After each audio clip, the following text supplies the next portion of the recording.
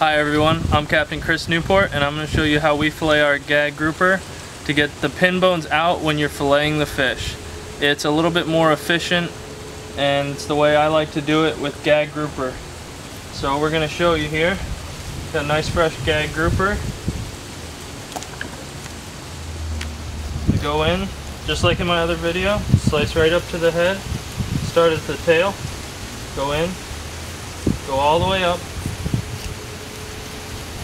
Okay, it's just the same as filleting any other fish, except for when you get to the rib cage, you're going to just do a little bit different. So go over the top,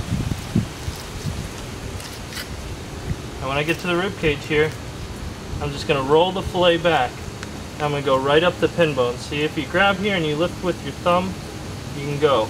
And you can ride right up the pin bones, all the way to the white flesh. And what you do is you insert your knife behind the pin bones and you pop up the other side. Now there's your pin bones there. We're just going to go right down the other side of the rib cage, nice and easy, just like this.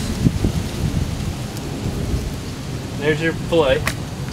You come in here, you can see that there's no pin bones left in there. They're all right here.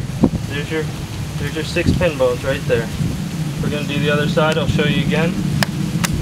On this side it's a little bit different once you get to the rib cage because you're coming from the other side. Going at the base of the tail, ride the backbone all the way up. Get this back tail quarter done. Okay, now start rolling your fillet up.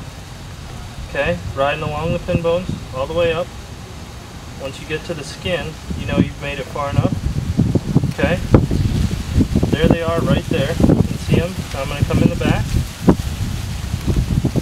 Just tilt my knife forward. Be careful of your arm. Okay, now I'm just going to ride down the other side. Close it up, slice it off.